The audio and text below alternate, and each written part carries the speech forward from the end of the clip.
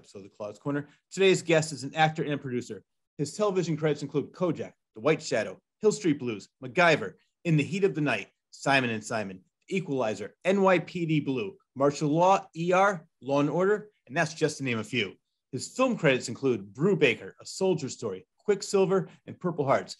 He is most well known for playing Cochise in the 1979 iconic film The Warriors. So without further ado, please welcome the extremely talented David D. Harris to the Claus Corner. David, how are you?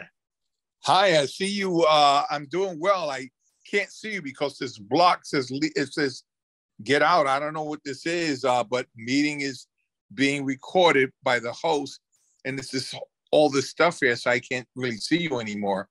I don't know what that. I'm not sure because I know you and I have been having so many issues trying to get this started, but I can see you perfectly. And when it's recorded, you're going to be able to see, my fans are going to be able to see everything. So if it's not bothering you. It's not bothering me. It's just that I can't really see you. It's blocking out your face. It just says, this meeting is being recorded by the host and participant. The account owner also blah, blah, blah, blah, blah, blah, blah, blah, blah, blah. Yeah. Permission 1, record 2, 2, invite the blah, blah, blah, blah. Then it says leave meeting or got it. Should I say got it? Maybe that'll go away. Yeah, try got it. I mean, what's the worst? There we go. There we go. It was probably better if you didn't have to see my face, but. No, I like seeing your face there, Rick. Come on, buddy. I don't want to read a bunch of, tag stuff. But here we go. We're ready. We're good. We are ready to go. Let's get this thing started. So as I mentioned in the intro, you must have the best agent in the business. You have done so. That was just a very, very short list of all the things that you have done. And I'm going to get into some of my highlights, some of my favorites growing up and watching some of these shows. But before we do that, the first time I met you twice. The first time I ever met you was the 35th anniversary, Coney Island. It was a Warriors reunion. A lot of people were there, and it was great because Warriors is one of my all-time favorite movies. I got a chance to hang out with all the actors that were there, watch the movie with them. It was such a fun night. John Joseph from the Cro-Mags was there. Sick of It All, the band was there. It was a fun time by all. And that was the first time I met you. And then again, I met you at Chiller Convention, which is New Jersey. And that's where I met several of the people that couldn't make it, like Deborah Van Valkenburg. I met her there. I met James Remar. So Over the years, I got a chance to meet pretty much everybody that's still around, and people still like to do conventions. But I got to say, you were definitely one of the friendliest, one of the nicest, and I appreciate you being on the show. Thank you. It's wonderful to be here for you, Rick. Thank you. So let's go all the way back to when it all began for you, acting anyway. 1976. All right, let's go back to the day. 1976. Almost like it was yesterday. Your first role was as Haywood Patterson in the TV movie Judge Horton and the Scottsboro Boys. Yes. First time on film. Wow. Now, was that a TV movie or was it a made-for-theater movie? It was a made-for-TV movie. As you know, true story. We were nominated for an Emmy. The director was nominated for an Emmy.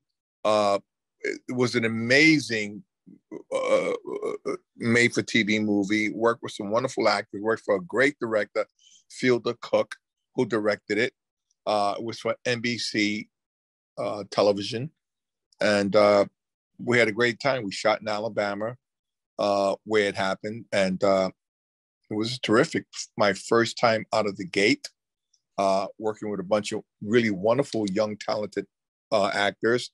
And we were guided by an amazing director, Fielder Cook. True story, and just had a great time telling the story about what happened to these 9 young kids that were falsely accused of raping these 2 white women. It never, ever happened.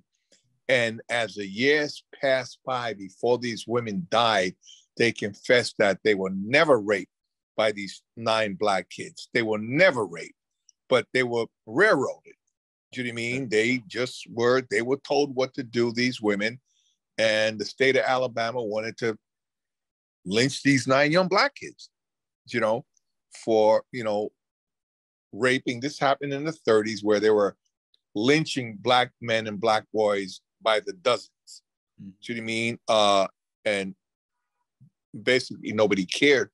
But we had groups from the North the Jewish Defense League, and lawyers, the lawyers for the 9 Scottsboro boys that represented them in court and made a defense for them to try to prove they're innocent. So we had the NACP, and we had a lot of organizations that were trying to defend these young kids. But it was a tragic time. The country was in a very tragic state of segregation and all this just horrendous stuff that was happening, especially in all the southern states. And unfortunately, a lot of this stuff still exists today. We see it as gerrymandering and all kinds of trying to suppress the vote and keeping people of color, making it very difficult for people of color, women, gay people, to vote, elderly people to vote. And it's sad, the state of where the country still exists, and God willing, the country will get up and correct this one day. I hope so. So in that particular case, they were acquitted, I'm hoping. Is that how no, it took a bunch. It was trial after trial. But the character I played, Haywood Patterson, which was the most the one that was very vocal about it, he finally was released from prison, I believe in 1961 or something, and he died a very tragic life. Most of those Scottsboro boys died a very tragic life. Yeah. With drugs and alcohol, and they were incarcerated for prison for a long time before they finally got released. But it was very traumatic. Well, by then, in the eye of the people, they're going to always be guilty, even though they were proven not guilty. And then also, how are they ever going to have a normal life? So I can't imagine. And they didn't. Yeah, and exactly. They didn't have any kind of a normal life because of that stigma that followed them for the rest of their lives. Yeah, that's sad. Well, that's a pretty good start for your career. They get a role that strong and that powerful. So did you always want to be an actor growing up? Rick, I was a silly guy in high school. I didn't know what I wanted to do. I was in high school. I was always the jokester. I was always making jokes and making people laugh and blah, blah, blah, blah. So I had an English teacher in high school saying, you know what? We got to find a path for you to go with your life. What do you really want to do? I mean, you don't want to be a professor of, history of Europe or Africa or Asia. You're not going to go that way. So what do you think you want to do? You're a funny guy. You make people laugh. Maybe you ought to try in drama. And I said, what are you talking about, drama? He goes, why don't you just go down to the drama department and just hang out there, look at what's going on, see what you think, and just be a part of that for a while. And I did. And I went down there and I said, this is interesting. I said, let me try a scene with this acting teacher in the drama department. And I did. And I fell in love with it. I said, you know what? I think this is my niche. I think this is what I want to be. I think I want to be an actor. And that's where it started, in high school. Well, you actually went to the High School of Performing Arts, which was the inspiration for the movie Fame. Yes. So you had a pretty good introduction to the arts, being in a school like that, where they reinforced the importance of it and reinforced the part. I bet you most guidance counselors in other schools would be like, you know what? You want something more stable. You want something that's going to make more money. And so I'm glad that you had that reinforcement from the teachers and the other people in school saying that this is what you're good at. Follow your dream. And I'm so glad that you did, because you've played in so many great TV shows and movies, and you have so many fans. So you made the right decision. Thank you. You always said that the best way to get your start is to go to New York City and star in plays. Oh, yeah. I mean, I think New York City is the mecca of the arts. If you want to be a young artist, singer, dancer, painter, actor, director. You need to come to New York City. You need to get your feet wet in New York City. You need to get involved with the arts in New York City. It's the mecca of the arts, as far as I'm concerned. It's my opinion for this country. You know what I mean? There are great cities where the arts are terrific, but boots on the ground, get your feet wet, get down into the trenches. For young actors, come to New York. Come to New York. Get involved with the music schools, the acting schools, the directing schools, the scenic painter schools, the choreographers, all of that, the fashion. Come here and really, grit your teeth and get involved and learn and study. There's so many great teachers. There's so many places to go work, and to learn from these amazing people. This is the place, if you're a young artist, come to New York City and get your feet wet. Yeah. No, I love it. And that's why I love living in Connecticut, because all I do is take the train to Grand Central. And just recently I saw American Buffalo that had Lawrence Fishburne and Sam Rockwell. Great play. I saw it. Great play. I saw it. Great play. The entire cast was amazing. Do you know what I mean? The director was amazing. And I was sitting there going, hey, Lawrence, I wish I could have been in your role, because Lawrence and I have done a wonderful movie together. He's a wonderful man. We had a lot of fun together. It was Lawrence Fishburne. What's this guy? Forgive me for being so slow. No. Myself, Jamie Gass. She's a wonderful actress. And what's the guy from Apollo 13? Oh, Tom Hanks? No. Bacon? Kevin Bacon. Kevin Bacon. Forgive me for, I've done so much that I can't sometimes remember all the names, but Kevin Bacon. It was one of his first films. And a matter of fact, it's interesting because, he was a bartender in a little pub I used to go to all the time in the Upper West Side before he got his big breaks.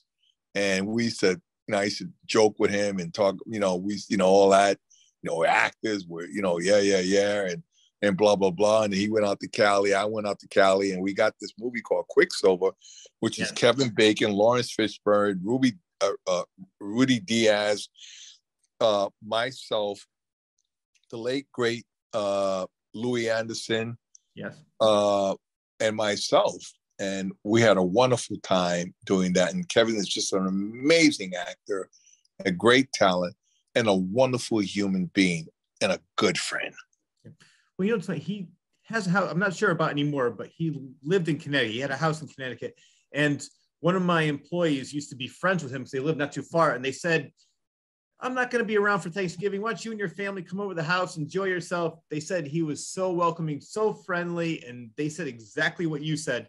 And it's funny because they had a game years ago called the 6 Degrees of Kevin Bacon, because he has done so much that somehow everybody is linked to Kevin Bacon by at least by 6 degrees, because the guy has done everything, has been everywhere. And I'm so glad to hear people like that are such great people too. There's no ego involved, down to earth. None at all. And his wife is a terrific woman, Cedric. Kara Cedric. I mean, they're just an amazing couple and non-egotistic. He's never let the business go to his head. He's a humble man, a gentle man, and a very talented man. It's funny. Speaking of American Buffalo, what's his name? Is it Tom Waits, who played Fox? Yes. Right. Yes. I saw an interview with him one time, and he was saying that he did American Buffalo with Al Pacino. And I said, I could picture that so clearly. Oh, yes. Yeah. Al Pacino doing the Sam Rockwell part. And I'm sure he did the part of the guy from Glee. I can't remember what his name was. Yeah. But I didn't realize until recently. I know David Mamet wrote it, and I'm a huge fan of his work, but I did not realize how old American Buffalo was made. It was 1975 it was written, but I mean, So you've had such an amazing career. Speaking of plays, I want to talk about one in particular right now. The year was 1977. The play was called Secret Service. Tell me about that. Oh man, I tell you, I was so nervous and so scared. Here I am up there with the one, the great, the amazing Meryl Streep. Oh, yeah. I mean, I found myself on stage with Meryl Streep. What did she won? 15 Academy Awards or whatever it is? I don't remember, It's at least that.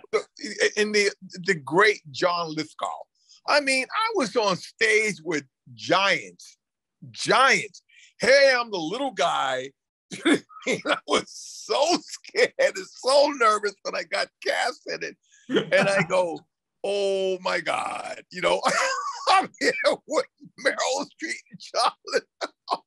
But they took me under their wing, and I've got the poster from the play, and Meryl wrote a beautiful thing on the poster to me, very private, but very beautiful. Yeah. And John did also, and I treasure it.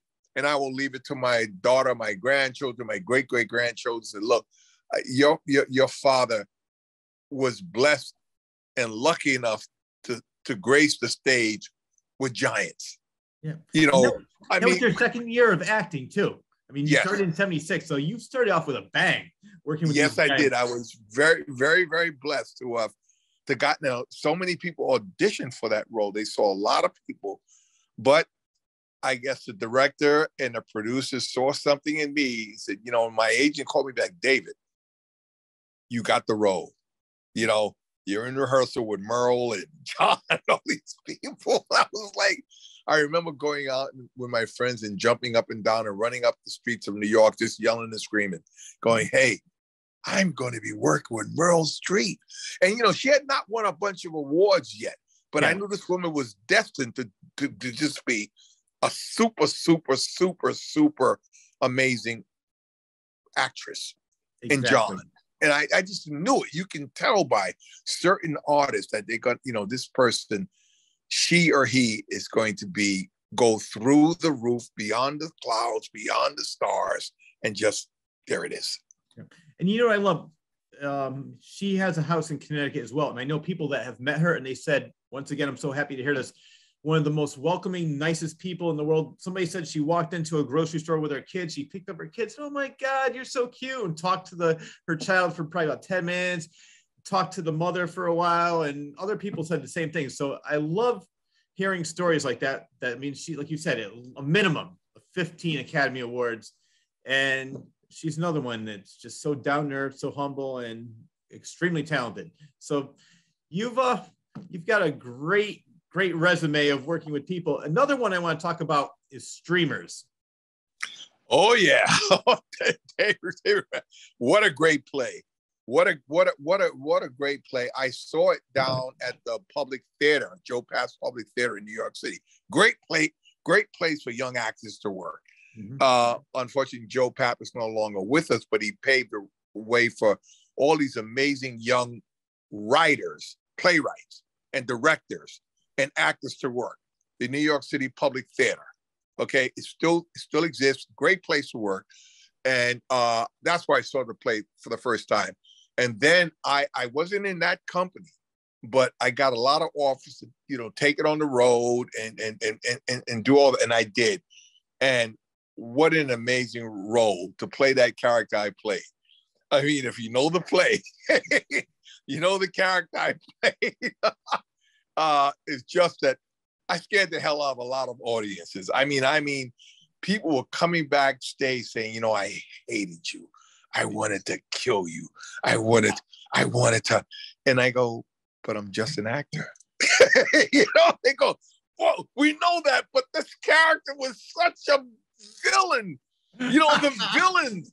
I always want to play the villains because they're like David Patrick Kelly and the Warriors. Luther. The villains are always the most interesting characters. Yeah. It's not the cute, pretty guy or pretty. It's the villains that have so much meat and so much death and so much. Oh my goodness, the person you love to hate. But you can't take your eye off. And my character in that role of streamers, that guy, that person, and I think I brought it to the T. I came with my A game with that one. See what I mean? Like I said, every night people were coming backstage saying, "Hey man, I mean, I had Vietnam vet guys coming back saying, because, streamers just, these guys about Vietnam, and blah, blah, blah, blah. And I'm like, I said, yeah, man, but, don't choke me, okay? Remember, I'm an actor, okay? But yeah, man, I just wanted to frag you. I don't know if you know what fragging is. A lot of the soldiers in Vietnam, they fragged a lot of these wannabe second Louis that just got out of West Point. It's a true story. I'm not telling anything that's not true. But a lot of these Louis were putting their guys in danger. See what I mean? And so fragging happened. You know what I mean? This is true. This is true. You can look it up and you can go through the archives about what happened to a lot of these second lieutenants that were just thought they knew it all. And you had these guys who were doing 1 and 2, 3 tours in the Nam, you know what I mean? Saying, you don't know it all. Let me teach you. Shut your mouth up. I don't care what those bars you're wearing on your shoulders. Shut up. You ain't been here. You just got over here. Because you got some bars, you're going to try and tell me how to deal with these, the platoon or these soldiers in the boonies out there in the jungle. You know nothing.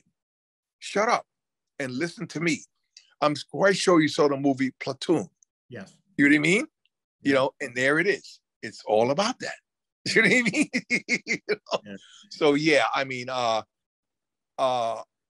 wish I would have done the role on Broadway. I didn't, but I did get a chance to do the role around the country, and I had a great time doing it. And what tells an actor that you did your job when people come back and go, man, I want to wring your neck.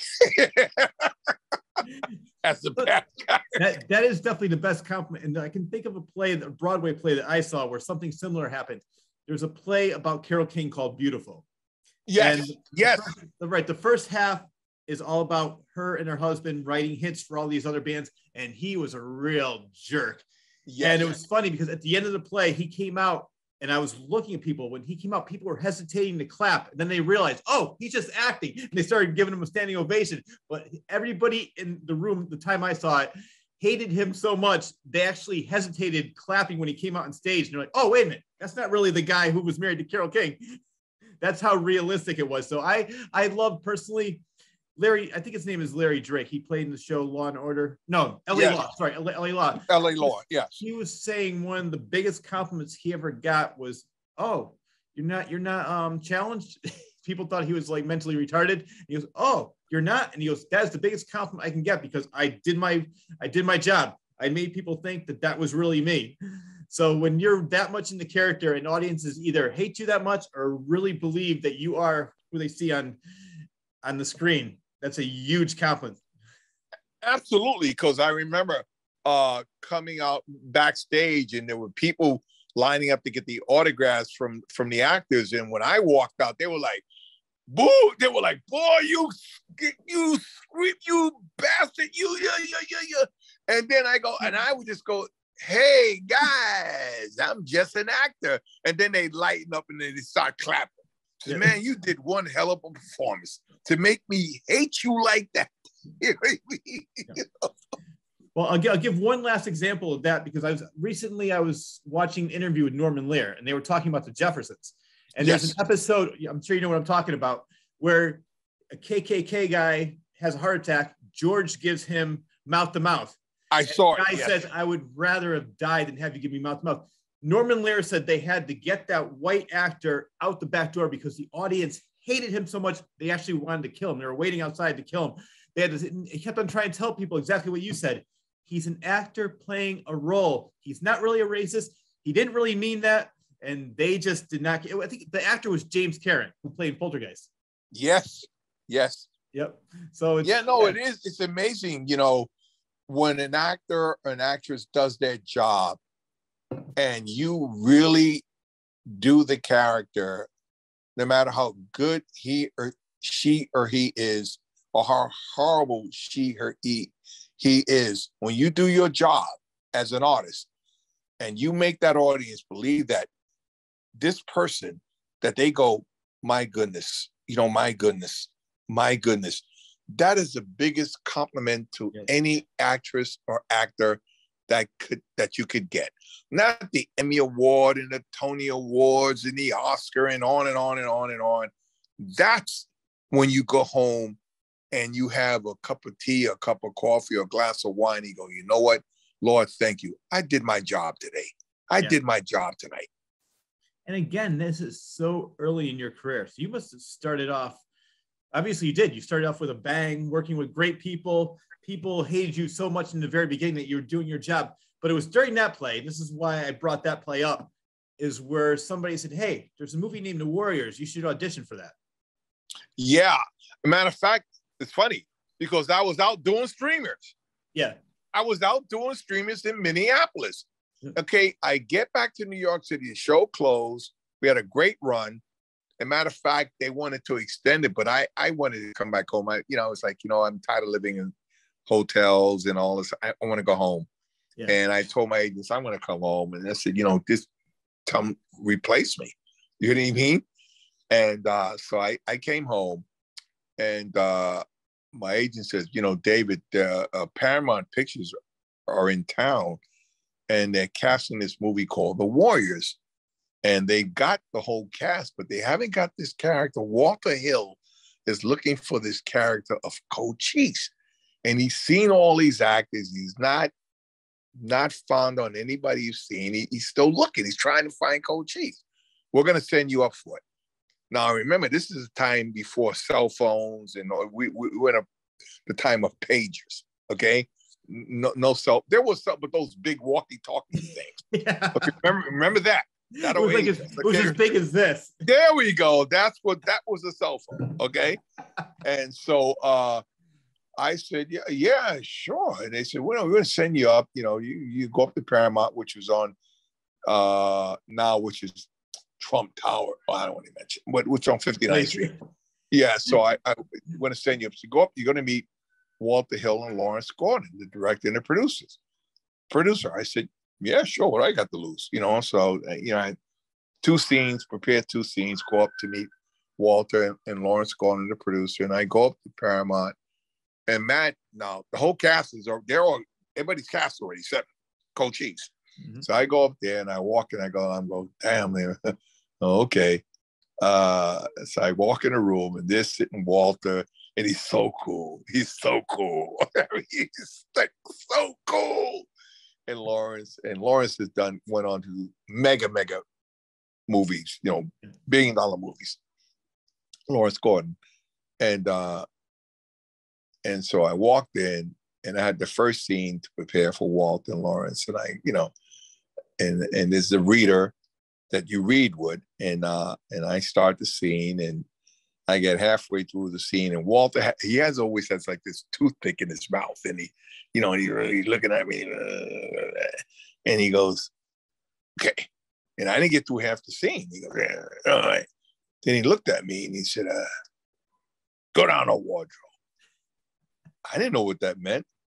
I ran out. I said, well, okay. And I walked out and I went down and I said, let me go down I went down across the street to a phone booth, because remember, there were no cell phones. Yep. So I called my agent up and I said, hey, the director told me to go down a wardrobe. What does that mean? This is my first feature. And I go, and he goes, you smuck, you got the role. All right. So I love it. I walked back in the building, went down a wardrobe, and there were all the guys. Here's Michael Beck and James Remar and Terrence and the whole cast, all the Warriors and Dorsey and Terry and I go in and I go up and I said, listen, I'm here for wardrobe. She goes, I meet Bobby Mannix, who did the costume, which is a brilliant costume designer. She goes, try this, put on this. And I said, well, and I said, I have some ideas about the guy. She goes, okay, give me ideas. Yeah. So we get the costume together, and I go out and I meet the Warriors, right, in another room. And they all look at me, and I'm looking at them, and I go, okay.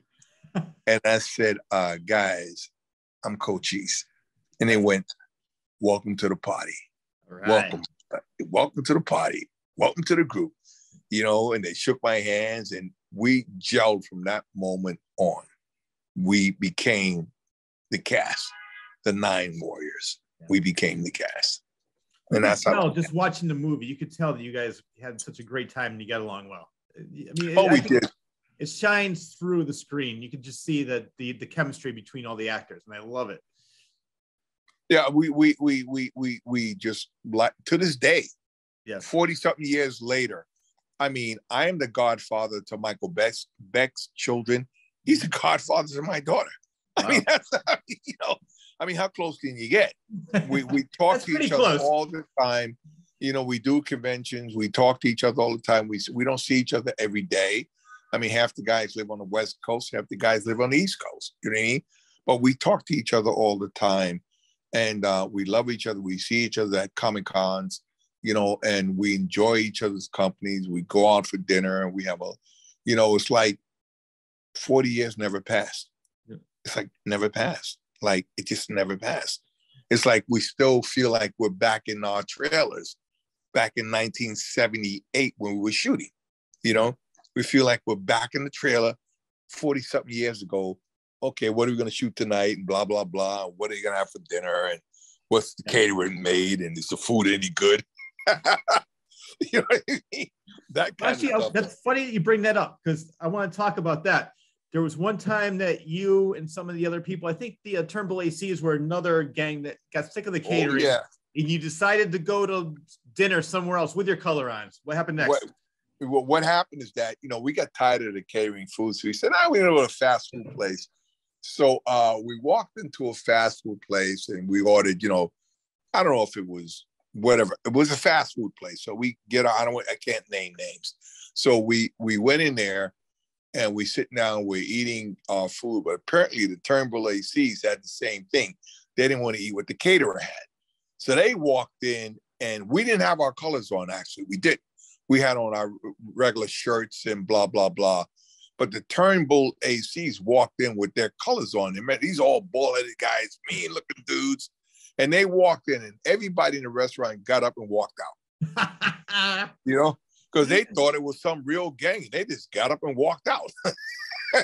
And we were laughing our behinds off.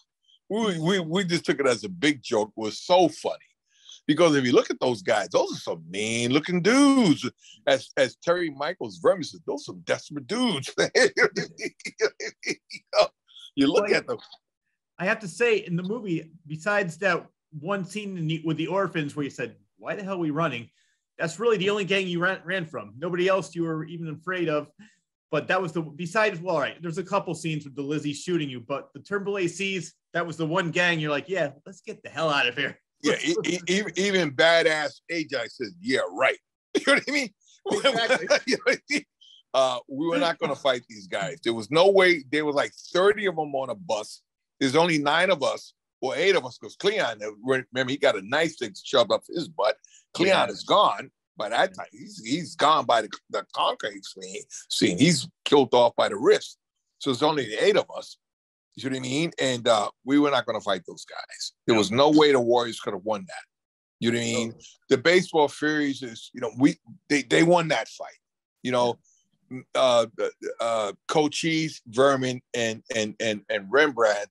Well, you know, the Lizzies didn't have much of a chance, even though they had guns and they couldn't shoot for shit. You know I was thinking the same thing too when I saw that movie. It's like, how can they not hit anything? They didn't hit anything, you know, which was actually very funny. You know what I mean? But we were not going to confront the Turnbull ACs. The orphans, we just laughed at them. Yeah. As Fox said, they're so down low on the list that nobody even counts them. Well, you say I mentioned off the air that, and it's going to be airing soon. I interviewed Apache Ramos, who played Orphan Number 2. Yes. He's the one that says, we're going to rain on you Warriors. Yes. Such a great guy. And he had so many interesting stories. So people, the Claw's Corner fans of that, you have to watch it. It's coming out soon. But speaking of that scene, I want to talk about that because that was the one scene where you said, yeah, I think we need some, it wasn't called hazard pay, but you needed some extra pay because. Yeah. Talk about that. Okay, well, the whole thing is when when Apache says we're gonna rain on you, Warriors, and what's his name? The late actor, he passed away. Who says Gregory? Is it Grecos or Yeah, Paul Greco. Paul Greco. He says, "You see, Warriors, you see what you get when you mess with the orphans." And then Apache goes, "Yeah, we're gonna rain on you, Warriors." And then Michael Beck Swan lights the Molotov cocktail. Yes, and he throws it right at the car, and the car lights up, and then we run. Okay. Now the tech guy put, I think, a little too much explosive in the car. All right. So when we're running past the car, the it's called clear camera. Well, the hood blew up, and it blew up on top. It went so high, it blew up on the roof. It landed on top of the roof. It's a 3rd-story roof, and it blew up there. But it was just so powerful that it just knocked us off our feet. It was so, and so we got hazard pay. You know what I mean? We got stunt pay because that was not supposed to happen. So the studio gave us hazard pay because of that. You know what I mean? That was like basically stunt pay because, it was just too powerful. And so they compensated us and gave us stunt pay for that. And we were, we were okay with that. Yeah. Well, Apache actually said too, he was trying to be in the scene, so he got as close to the car as he could. And I guess they forgot to take out the windshield. Yeah, the windshield blew out. The camera guys were all behind plexiglass, so nothing can happen to them. You know what I mean? They had all this tarp and plexiglass glass around the cameras and the camera crew and all that, but the actors were exposed to it. Yeah. Were exposed to the explosion. It was so powerful. It blew the hood off the car onto the roof of a 3-story building. That's how powerful. And the windows blew out, and he was just. But thank God no one got seriously hurt. I hurt my ankle pretty bad because when I fell, I twisted it. But the one that really throughout the entire film that really got a lot of damage was Deborah Von Valkenburg, Mercy, our warriorette. Yes. Well, let's talk about that because we, as I mentioned in the other interview, and I know you mentioned plenty of interviews I've watched you on, the Come Out to Play was improvised with the bottles. Also, Apache said, we're going to rain you, Warriors was improvised. Tell me where the line, hey, where'd you get that jacket? I stole it. They're looking for a woman in a pink blouse. Why was that line added to the movie? Okay. When you see Michael and Deborah running down the stairs, Deborah trips and fall and breaks her arm. Mm-hmm. Okay, she breaks her arm. So what do? Okay, she can't. They took her to the hospital that night. They put a cast on her arm. All right, they brought it back, and the next scene, when Mike meets her, they get separated. Mike meets her when he tells her, "Get up with your bad luck, get lost," blah blah blah blah. And he sees her again when she goes, "Hey, there's some guys looking for you. These guys are watching." She goes, "I know they're watching me. I know they're on my ass, but now they know. Now they know I know it." And he goes, "Where'd you get that coat from?" She goes, "Well, the cops are looking for a chick in a blue top, so I stole it." Well, that had to be written in because she broke her arm, so they can't show a cast on her arm. Yeah. So they give her a blue coat to put on to cover the cast, because she fell and broke her arm. So the writers had to cover that up, and that's how they covered it up. You know what I mean? I love it. On with the show. Just keep going. Keep going. And then there's another time. Let's talk about this. She also got hit in the head with a bat. She got hit in the head with a bat, and they had to stitch her up. that was the scene, obviously, with Michael Beck, I'm guessing. Yes, that's the scene with Michael Beck. Okay. And so, she got more injuries than anybody else. One tough chick. That's all I have to say. And she was one tough chick. Well, I can take care of my own. That movie is filled with so many iconic lines, and most of the lines we talked about were improvised, like "Come out to play." And David Patrick Kelly, I'll tell you how he did that. Yeah. In this neighborhood, there was some guy where he lived that always say, "Hey, David," and he'll tell you about this. Yeah. "Hey, David." Every time he go into the guy would just go, "Hey, David, hi." and David never forgot that, right? I wouldn't and either. So when David got on the set, that line come out to play. He improvised the bottles. He snuck the bottles into the hearse. Walter didn't know about it. We knew nothing about it. And David just said, "Why come out and play?" And his voice kept going up and up, up. And first you hear and then you see the bottles come in the frame. And then you hear David, "Come out and play." We're talking about a brilliant actor, a method actor, a brilliant actor, and an incredible, warm, special, humble human being. But he played John Lennon. Yes. He played John, and he played him beautiful. He's a singer. He's a writer. He's a performer. He's a multifaceted human being, artist, and just a down-to-earth, wonderful man. I cry when I think about David Patrick Kelly. What a great man. Yeah. Well, I'm so glad he didn't get typecast because, I mean, I know he played in 48 Hours, not too long after that, but I'm so glad that he was able to play roles like John Lennon and then also play the heavy in other movies because that's a great actor. And I'm so glad that Walter Hill didn't stop it and go, what the hell is he doing? Because after hearing this, thinking of your reaction, the Warriors' reaction, and I didn't realize at the time when I was watching it that was you hearing it for the first time too. You didn't even know he was going to do that. So you're going, what the hell? Look at the reactions. Look at our reactions. Walter just said, he don't know what, after he did the closest with David, and he went to the Warriors, and he had two cameras rolling, one on the Warriors and one on David. You know what I mean? And our reactions like, what the shit? What the? We knew he was the bad guys were following us, but then when he did that, and we heard it made your skin crawl. It made your skin crawl, and we just saw, and we fed off it, and it worked. Yeah. And when Walter popped each one of us, the reactions to that, you see it. You know what I mean? It was just brilliant. Walter Hill was brilliant. Walter said, "Okay, I got this. We didn't know this was coming. Yeah. Walter didn't know this was coming. Talk about method acting and improvising and just being creative. There it is. Yeah, I love it. And you could definitely see that it's a genuine reaction when I'm watching the movie after I know that story. Another line I want to talk to you about, see if it was improvised or if maybe it was planned, was Roger Hill doing, "Can you dig it?" Okay, let me tell you, Roger Hill was a Shakespearean actor. Yeah, I can tell. I can almost classically trained. And if you look at what he did, he was doing Macbeth, Hamlet. He was doing, "Oh, little piece of turf."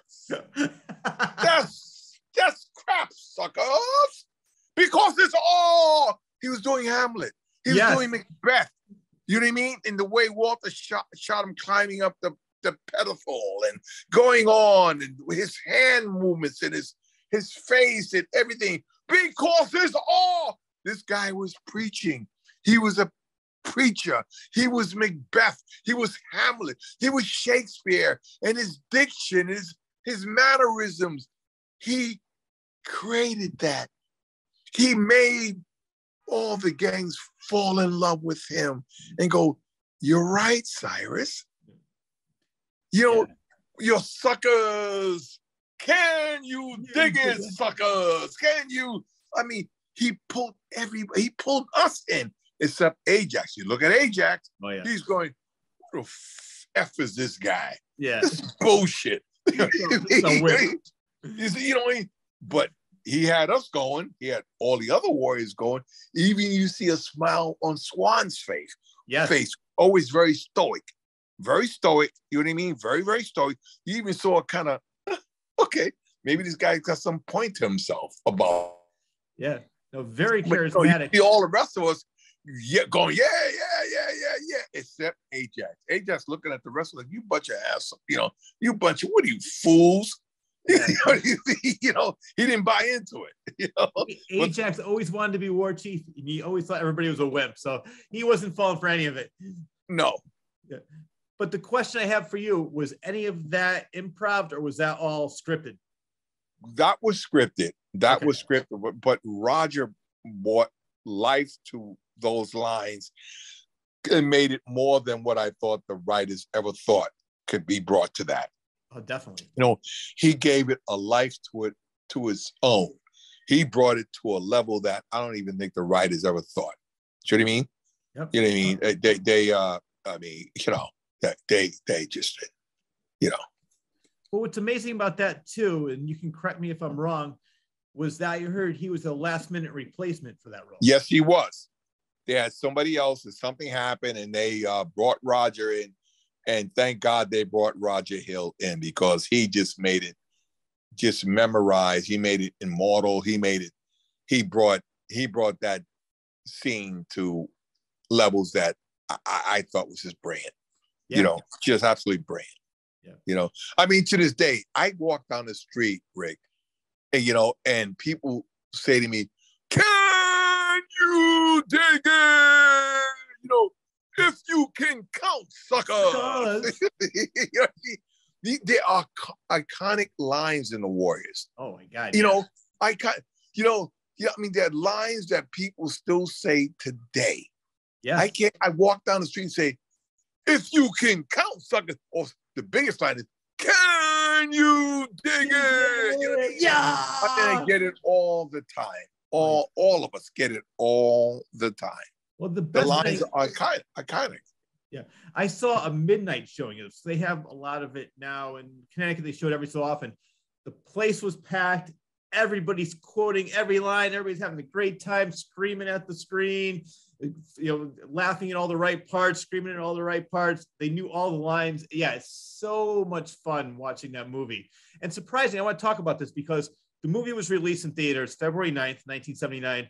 It was number 2 at the box office for 3 weeks until lawsuits and gang violence began happening. And then all promotions in the film was pulled from wide release, which was a shame because, really, I don't think it's the movie's fault that this happened. But for me, and I was 11 years old when the movie came out.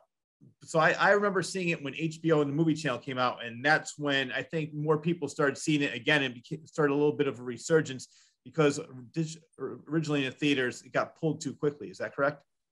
Absolutely.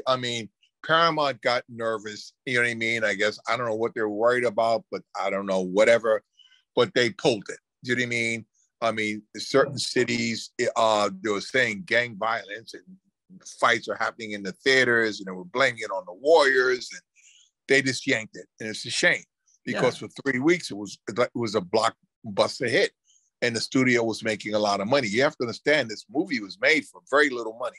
You know what I mean? It was no big budget film. Do you know what I mean? For what they made it for and what they got back in return and what they're getting back in return nowadays for 40 years later. Do you know what I mean? I'll tell you an interesting story. I got a movie, and this is, of course, when everybody's doing all these Vietnam movies, Apocalypse Now, blah, blah, blah, blah. And I got one, a little one, didn't really go anywhere. It was called Purple Hearts. It was starring Cheryl Ladd and Ken Wall. Ken Wall was hot. Do you know what I mean? Oh, yeah. And David Harris. And here we are in the Philippines. Let me tell you something, Rick. I got off the plane and I'm in the airport and people are staring at me. Couldn't take their eyes off me. They're not staring at Cheryl Ladd and Ken Wall. We're on the same flight. And I'm like, why are these people staring at me like this? And all of a sudden people started saying, "It's the Warriors. The guy from the Warriors. Guy from the Warriors." And I go, "What?" And so some guy came to me, "Man, do you realize that your movie every night is playing at downtown Manila is two features, The Warriors and the Rocky Horror Picture Show." Yes. Every night, downtown Manila. I had such a fan base. I'm telling you, I'm shooting. I had security up the yang yang in the hotels, all over the place, more than Ken Wall and Joe. It was all about me because I was a superstar over there because of the Warriors. Every young person was trying to meet me and get a hold of me, and the girls were going nuts. You know what I mean? That, oh, it's Cochise in the Philippines. You know what I mean? It was nuts. Yeah. And I had a great time. I mean, I was feeding off it. And I'm trying to shoot this movie. You know? And the Philippine police were all over the place trying to keep the crowds back. And, you know, and I would just go, look, I want to meet the fans. And come on. You know what I mean? And yeah.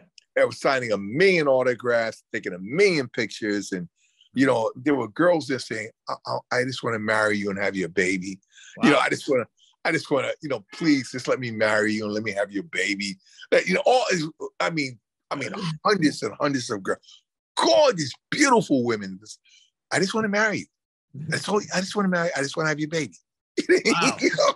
I mean, it was just amazing. But because of the Warriors, it was a smash hit. You know, in Asia, it was a smash hit. You know, smash hit. Well, as they say, the Warriors are good, damn good.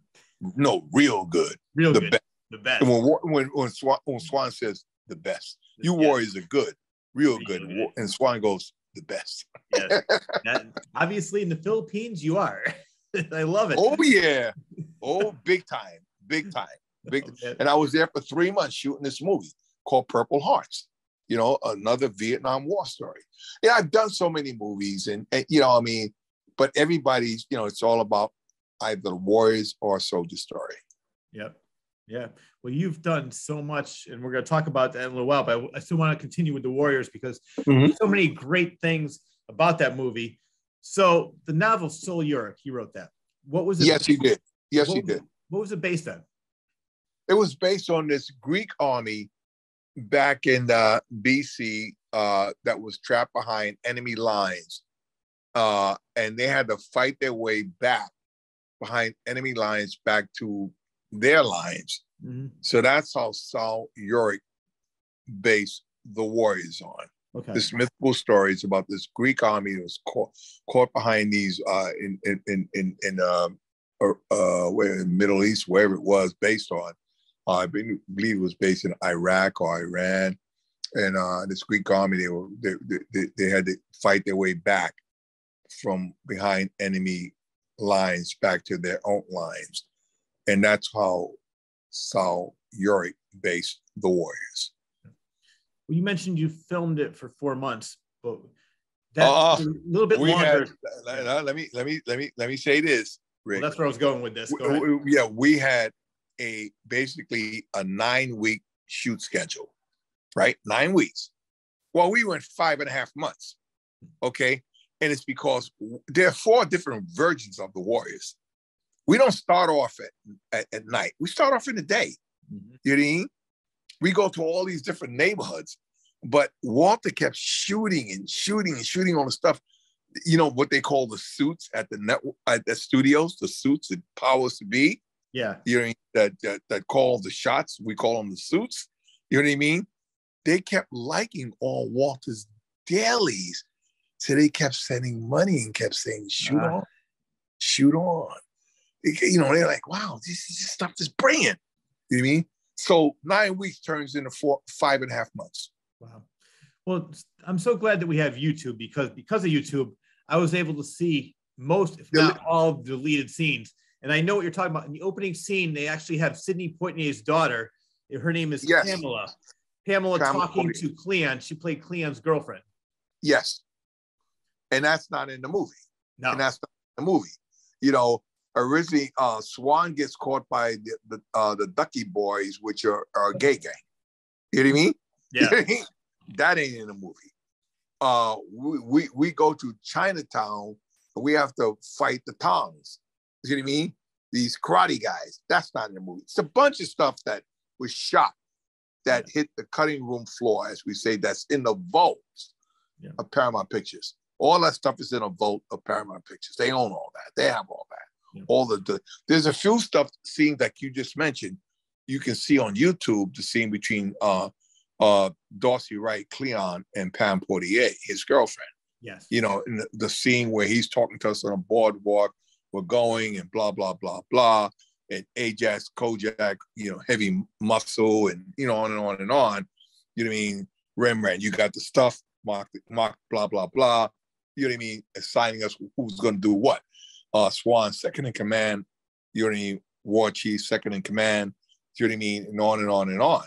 And then all these scenes that we shoot in the daytime, you know what I mean? That's never in a movie. Yeah. You know, it's just never in a movie. Yeah. I mean, probably because I only know the edited version. I love that version. But I'm so glad now with the advent of, first it was VHS, beta, VHS, DVD, now streaming and YouTube, you can see what they had, and maybe they'll put it on a DVD, all the deleted scenes. So we're able to see what was cut out. But I love the fact that the movie was so streamlined and it was right to the point. Starts off going to the meeting, because I know there's a scene, maybe you just talked about it, where they're looking for the meeting and they're like, where the hell is this place? We don't know where it is. I saw that scene too, where you're looking for the meeting, then they look up and there's everybody in the conclave. Right. Absolutely. Yeah.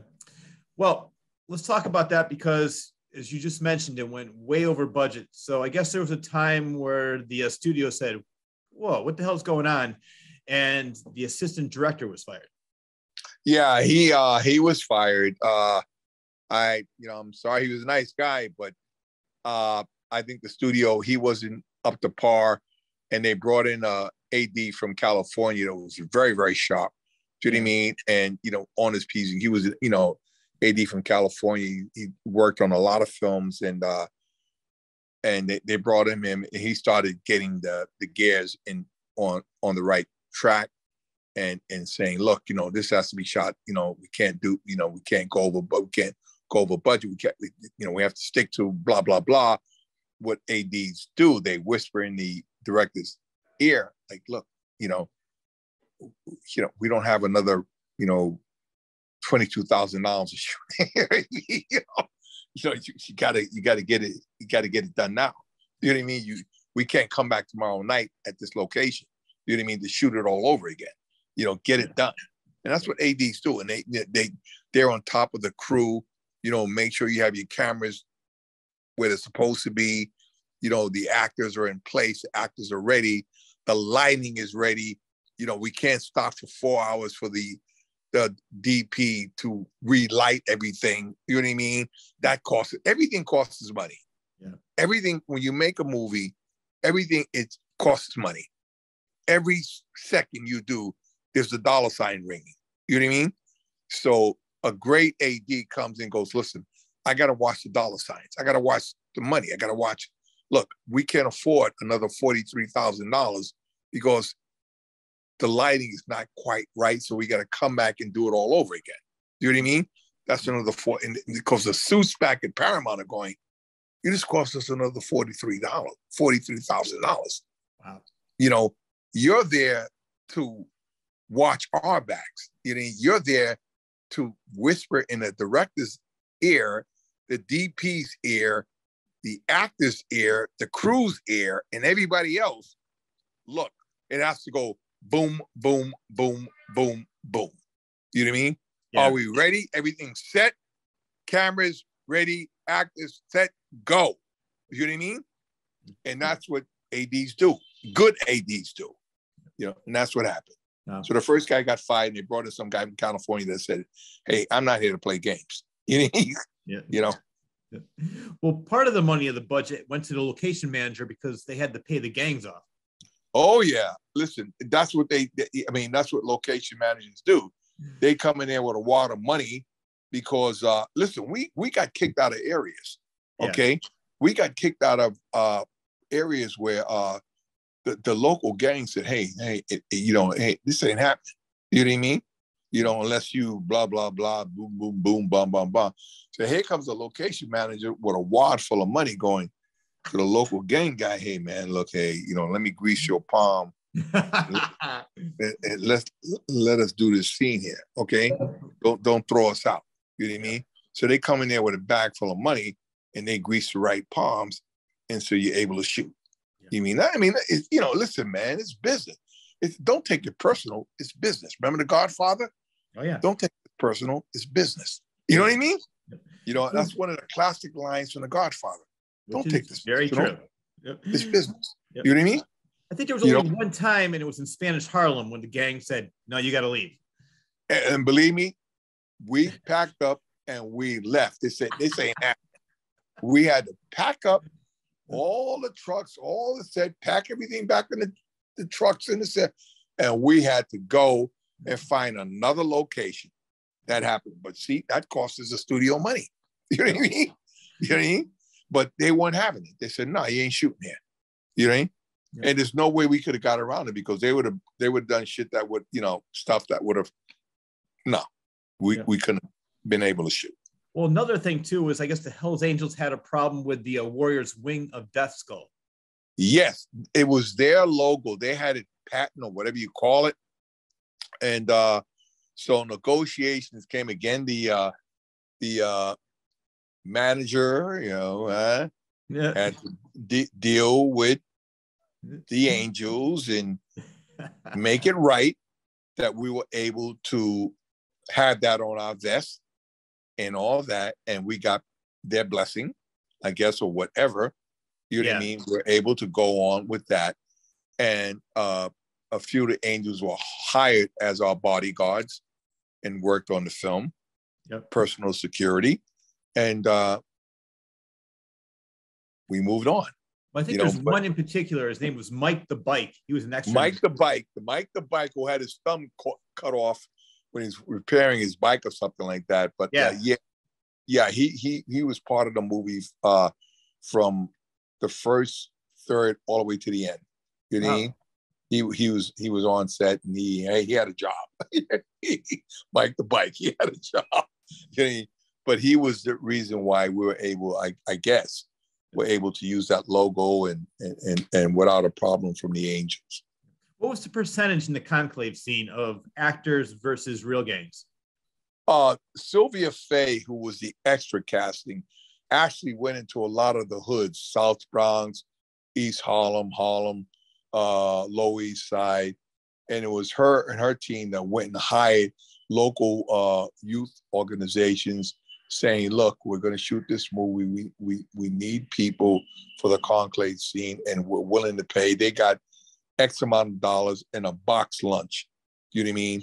To come there. I think it took us like 4 or 5 nights to shoot that scene, the conclave scene. And the way they kept them coming back is they had raffles for color TVs and all kinds of stuff to keep these guys coming back. I love it. I mean? Each night. And they would come back because, the color TV back in those days was a big deal, or boombox and, other incentives to keep these kids to come back. And they got, I don't know what they got paid each night. And they got a box lunch, an apple sandwich and a soda, in a piece of pie or something, and raffle tickets. And whoever won, they would get this big color TV or a big boombox or, this kind of stuff. And so these young kids, they came back, but we had a lot of real gang members in that scene. You know what I mean? We had a lot of real gang members, but, they had a lot of ADs and second ADs and third ADs that would kind of smooth them over and say, "Look, man, we need you guys to really cooperate. And, when the director says this, you got to go this way." Because, it's chaos when Cyrus gets shot. Everybody's running and, blah, blah. And then the cops come and it gets chaotic. You know what I mean? And Cleon gets killed when Luther says, "The Warriors did it, the Warriors did it," and they kill Cleon. But they had it orchestrated. They had, a bunch of, like I said, second and third and fourth ADs in the crowd, keeping people cool and telling them, "Here, what you got to do is blah, blah, blah. And remember that color TV, remember that boombox, remember this, there's $300, the ticket that can win $300 in cash tonight." That kind of stuff. You know what I mean? Yeah. So, they kept them happy. That's good. Yeah, kept them happy and kept them coming. There was one gang in particular that wasn't happy. Let's talk about Homicide Incorporated. Yeah. Well, when we first got there, we were shooting on the boardwalk, right? What happened is that the art department went there before we shot that scene in the daytime on the boardwalk. They wouldn't paint over Homicide Incorporated and put the Warriors up on there, right? So that didn't make the Homicide Incorporated gang very happy. They said, how you guys got some, you people, what? You know what? So again, here comes where the money comes in. You know what I mean?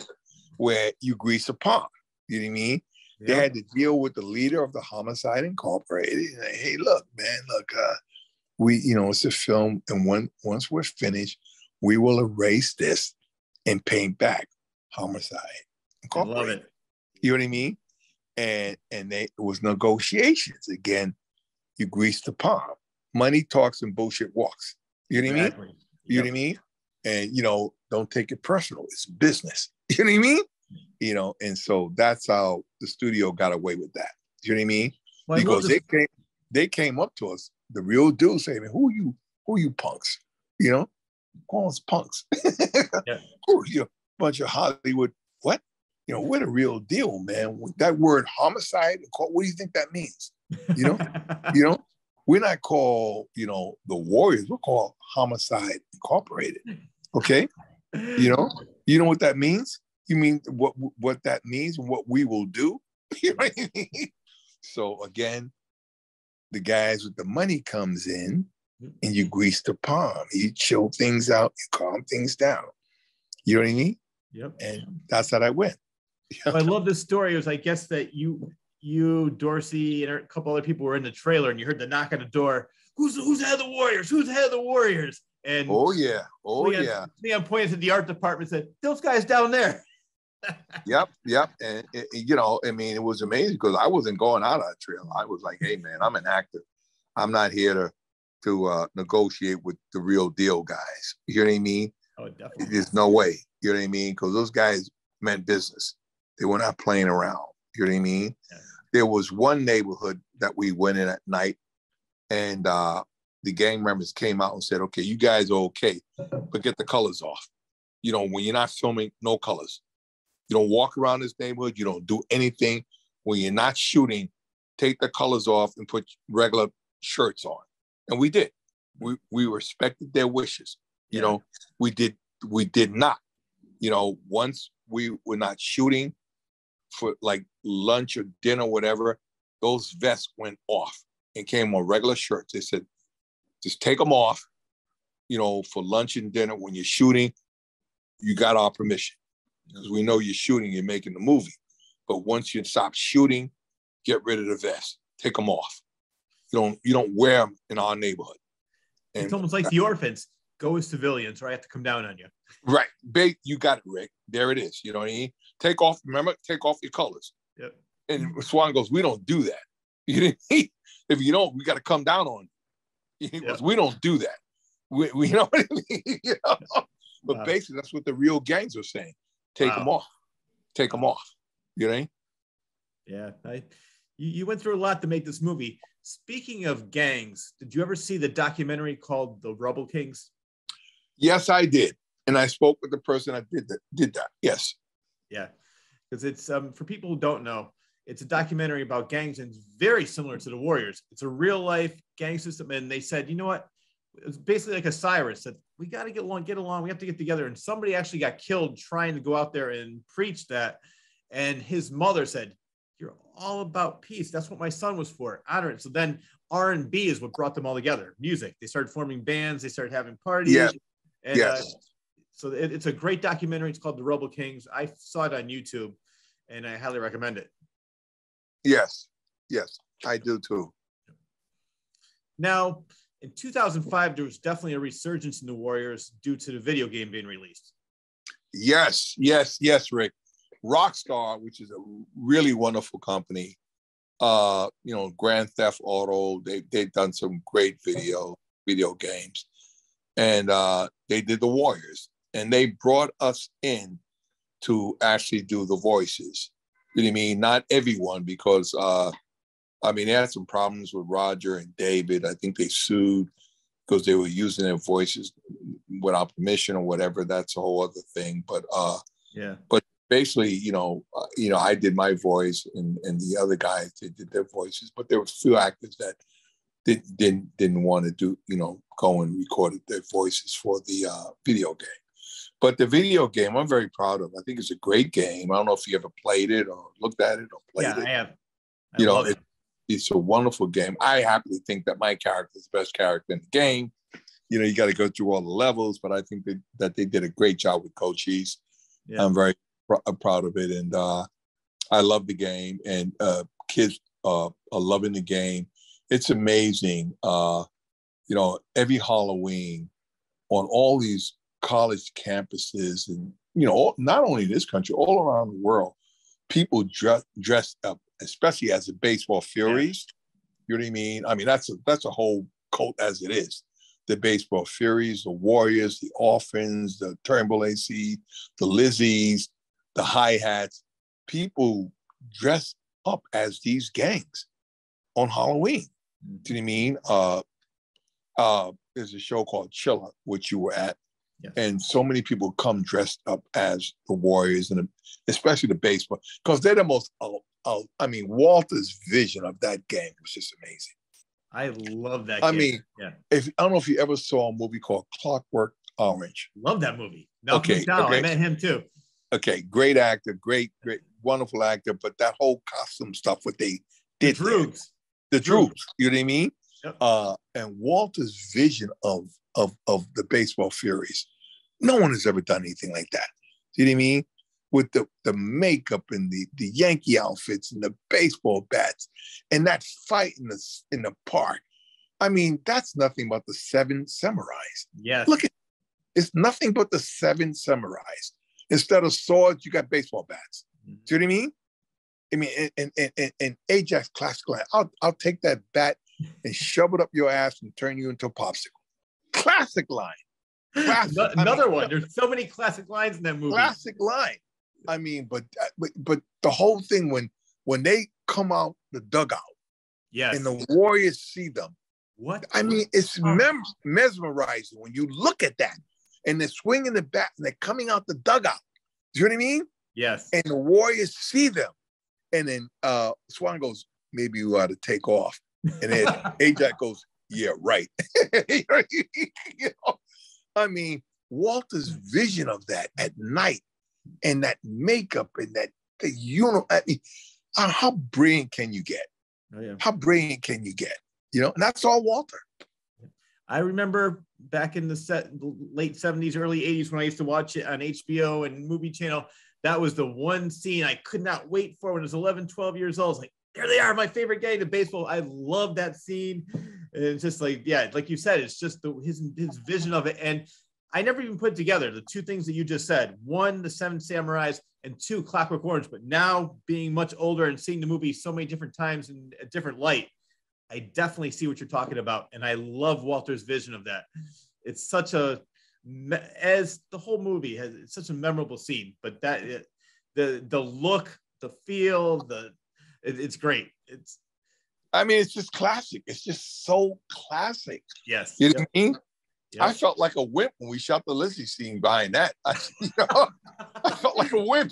You know what, though? I think a bunch of wimps. Ajax is a bunch of wimps. And I felt like a wimp. Anymore. You're getting tired. You know what, though? But if I were you, though, I'd be going with the Lizzies myself. It's like, you know what? You guys take off. I'll be with these women over here. Yeah, you know what I mean? A little break in the action, remember? Oh, yeah. A little break in the action. Cochise knew what it was all about. He was down there. Yeah, you know what I mean? Take it easy, man. We're running, fighting all night. You kidding me? These beautiful girls? Hey, come on, you nuts? Poor Rembrandt. Hey, maybe, guys, we ought to be getting out of here. You know what I mean? Like, come on, chill out. Chill out, man. A little break in the action, man. These pretty girls. We're going to do something here. Yeah. But, that scene, it's one of my favorite scenes in the whole film, the fight with the baseball Furies. Yeah. It's just so classic, iconic, and the way Walter shot it, and the way Andy Laszlo, God rest his soul, the DP who lit it, was just brilliant. Just brilliant. The whole thing, Walter created that whole thing, wetting down the streets with that whole sheen on the street. Walter created all that. Do you know what I mean? Mm-hmm. I mean, well, Andy Laszlo, the DP who lit the movie, created all that. The way all the stuff in the park, how the park was lit with the baseball series. I mean, Andy was just brilliant. He did Shogun. Okay. He lit Shogun. Shogun. If you look at Shogun, how brilliant that is, the look of that was Andy Laszlo. You know what? I didn't know he did that, but I could definitely see that it's the same type of works, the same artist. Yeah, you can see it. You can see it in Shogun. Yep. You go back and look at Shogun, which was a brilliant mini-series with Richard Chamberlain, whom I worked with at the Public Theater, me and Tom Kitterick, who I did a play with Richard Chamberlain at the Public. I mean, I get this stuff that's just not even on my IMDB. So much stuff is just not even there. Well, you know what? I want to go one more question about the Warriors, but I want to get into that because off the air you mentioned something, and I was really intrigued. I did not know this. So before we talk about that, I want to talk about Tony Scott and the reboot of the Warriors. Yes. Well, as we know, Tony lost his life. You know what I mean?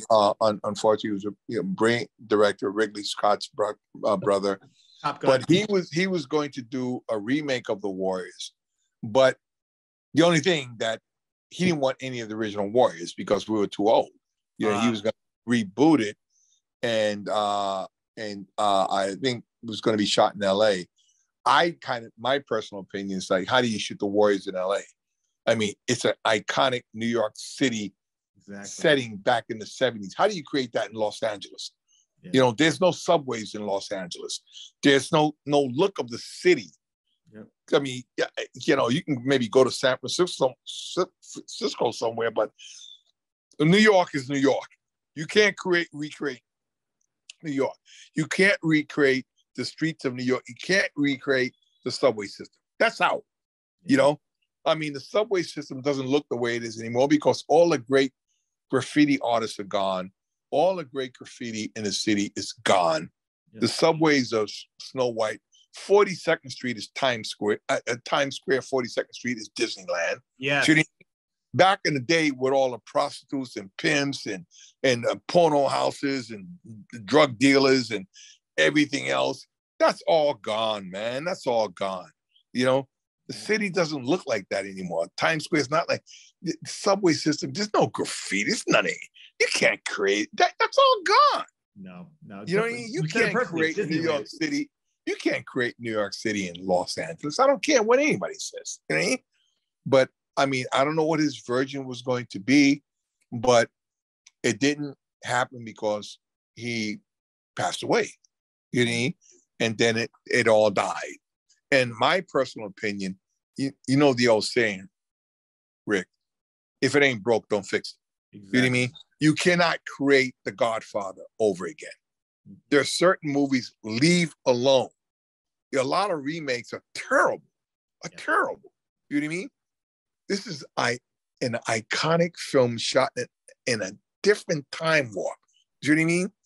And you leave it alone. Leave it alone.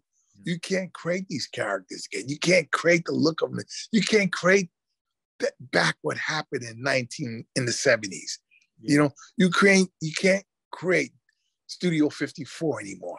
You can't create, disco. You can't create John Travolta doing, you can't create any of that no more. Saturday Night Fever. That's all gone, man. It's gone. You can't create that anymore. That's why I love watching the movies of the 70s. I'll give you some examples. The Warriors, Taxi Driver, and After Hours. Those three movies capture the look, the essence, the feel of 70s New York. I love those three movies. Those are three examples that I could think of. I'm sure there's plenty more, but yeah, you're right. If they made a movie now, it would be so desensitized. And now, unfortunately, it would be too woke, too politically correct. And it's just, I don't know. I think that leave it alone. It's not broke. It's a classic, iconic movie. Just like that, Jaws. I can think of so many other movies that just please don't even try to reboot or remake or reimagine. Just let the original sit there and be the classic that it is. Absolutely. And Rick, I totally and completely agree with you. As I always say, if it ain't broke, don't fix it. Leave it alone. Yeah. You know, leave it alone. Just don't try to redo it, no matter how the good intentions and all of this and all of that. It just, no. You know what I mean? I mean, I can't see anyone trying to go behind Francis Ford Coppola and try to do a remake of The Godfather. That'd be stupid. You know what I mean? Very That would be absolutely stupid. Or try to remake Jaws. It'd be laughable. You know what I mean? Yeah. Certainly, it would just be laughable. You know, we just, why would you do this? You know, why would you? But anyway, you know, so be it. It's all about money. Unfortunately, with studios now, they could really care less. Actually, somebody made a great comment. They basically buy the name when they do these reboots. They care less about the content. They just want people in the theater, make their money, and get the hell out. They can really care. I mean, I'm sure there are people that care about the quality of the work. I'm talking about some of the studio heads. They're in it to make the money. And so the Warriors, oh my God, that's a classic movie. People are going to see that name on the marquee and go check it out. Yeah, but then they're going to say, this sucks. And then they're going to say, well, who cares? Next week, there's going to be another movie coming in. So unfortunately, I think that some of these studio heads just go by the name and could care less what is actually on the screen. What they think will be profitable. What they think exactly. that, well, you know, we can sell this and we can commercialize it and we can hype it. And people, you know, back when the original people that saw the Warriors 40 years ago will come back in the theater to see it. You know what I mean? Or this new crowd, the new generation, and that's how they think. You know what I mean? These people that market movies and marketing companies and all this sort of stuff, and they put a lot of money into all this sort of stuff and think that, well, you know, we do it this way, we can probably make, you know, X amount of hundreds of millions of dollars. I don't know, you know? Yeah. It's all about the dollars, you know, as a movie. Another classic movie, Casino, with De Niro and Joe Pesci. You know, when Joe Pesci, the dollars is always about the dollars. You know, I mean, I love the dollars. It's always about the dollars. What is the old bosses back? You know, it's about the dollars. Always about the dollars. You know? It's a classic. When I heard Tony Scott's name attached to it, I was a huge fan of Tony Scott. I love The Last Boy Scout. I love Top Gun. I would think, but there's some things. I don't care who the director is, who the producer is, don't touch it. So yeah, I'm with you. But when I heard Tony Scott was attached, maybe you were thinking about it. I said, you might be able to, but what you just told me, there's no way. Putting it in LA in this new era, no. It's past it. Let the Warriors be. But I want to talk about this because Warriors is just one of many, many, many things you've done. Off the air, you mentioned two names I want to talk about. One is Mary Tyler Moore. The other one is Bette Davis. Yeah, working with Mary was just a brilliant. She was such a sweetheart, such a kind person, and a lovable person, super talented. I mean, I grew up watching the Mary Tyler Moore show. Yeah. You know, who can the hat flies in the sky? I mean, come on, and Ted, and you know what I mean, and Lou, and all those classic characters. You know, I grew up on that stuff. You know what I mean? You and me both. And then when I found out, my God, I got cast in Whose Life Is It Anyway? I was like, oh, wow, I'm going to work with Mary. I remember telling my mom, she goes, you're going to be working with Mary. She's a big fan of Mary Tyler Moore. And my brothers and sisters and my friends, like, what? I said, I'm going to be on Broadway with Mary Tyler Moore, guys. And everybody, when I was trying to get tickets for my family and friends, everybody wanted to come see the play. And she had all these wonderful friends of ours from Hollywood that flew into California to see her. And I met these, you know, Rock Hudson. I get all these names and people I was just enchanted by. And it was just a wonderful, wonderful experience to work with Mary. She was very, she taught me many things about acting because I kept my mouth shut when I worked with Meryl and John. All these, I just wanted to learn. I just wanted to learn from these people. So I would just observe and saw what they were doing when they were acting. Do you know what I mean? And I said, don't ever forget this, David. See what she or he's doing. Don't ever forget this. You know what I mean? And I learned so many things. And then when I met Bette Davis, I mean, I just dropped. I mean, you know, come on.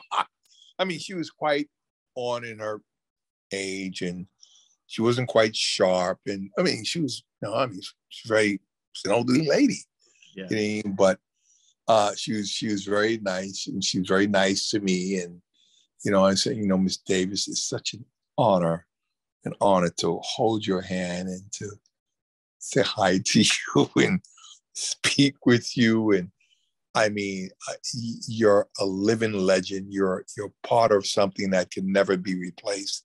And she went, thank you. I love it. I said, Miss Davis, can I give you a hug? Yes, hug me. Yes.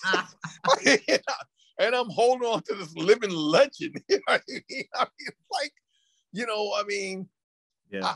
I said, Miss Davis, I watched so many of your films, you know, and I mean, I can't even name one that I like the most. I mean, you were so brilliant in everything you've done. You know what I mean? And everyone that were blessed to work with you was so blessed and so lucky. She goes, I'm just an actress. You know, I love hearing that story because did you ever see the movie Burnt Offerings? Yes. With Karen Black and is it Oliver Reed? Yeah, Oliver Reed. So I think but anyway, so I met the son at Chiller. And you hear so many horror stories about the old days of Betty Davis. So I said, and he said, she was the best. I was 12 years old. She'd come in my hotel room, play checkers and chess with me. I loved her. And he said exactly the same thing you did. She was so down there, so friendly, because maybe in her heyday, she had some, you know, diva issues, but she is a phenomenal actress. And I love, if not all, I love most of her movies. She plays the best bitch. Talk about, talk about hating a character. I love watching her in movies. I'm like, I hate her, and she's doing her job. She does it well. Yes, I mean, one of our movies that's one of my favorite. Whatever Happened to Baby Jane? Yes, I was going to mention that. You know, I mean, the lady was just phenomenal. She was just phenomenal. I didn't know what she was like back when she started in the late 20s and 30s and 40s, and she went back 70 generations. You know what exactly. I mean? But all I know, what I could see on film. Do you know what I mean? Mm-hmm. And what the characters, the diversity of characters that she played. Do you know what I mean? And yes, she was a diva. No question. She invented that word. Yeah. Do you know what I mean? I mean, she was the best of the best. Do you know what I mean? I remember when I met Katharine Hepburn, I was like, oh my God. You know what I mean? Wow. I mean, I was like, oh. I mean, I couldn't talk. You know? And I never got to meet. I met Sidney Poitier.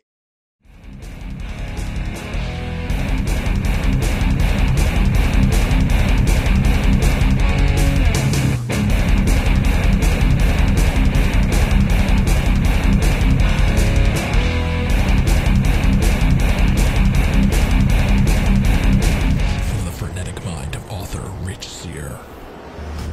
5 terrifying short stories, now available in one collection.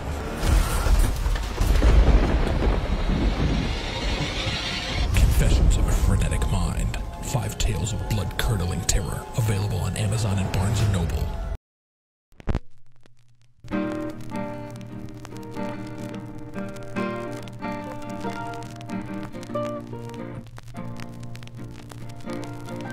All of a sudden I hear, brim, brim.